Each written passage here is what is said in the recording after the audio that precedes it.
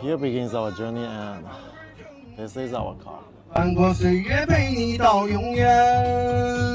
dude is not me, but yeah, this car has karaoke. Xpeng Motors has dedicated this press event purely to NGP, Navigation Guided Pilot. Here's the coverage of the high-precision maps that enables this function. Oh, before we go on with the never-ending in-car footage, let's take a look at the car itself.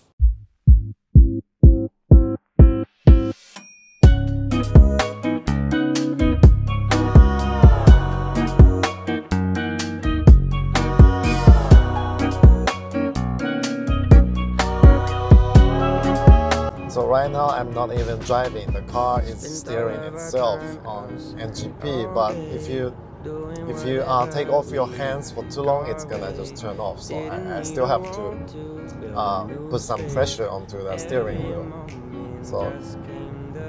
So if I wanna make a lane change, then I just have to turn on the signal and it can just change the lane for me. But actually you have to put your hands on it. I'm just doing this to show you that I'm not actually driving the car. And the lane change is pretty smooth. It's almost as good as human being.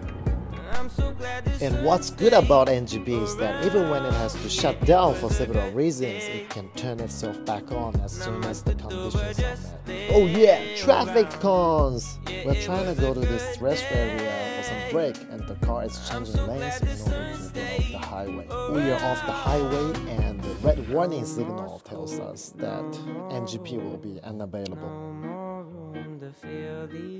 Right now we're having some coffee and waiting for our car to be charged up. Let's check it out.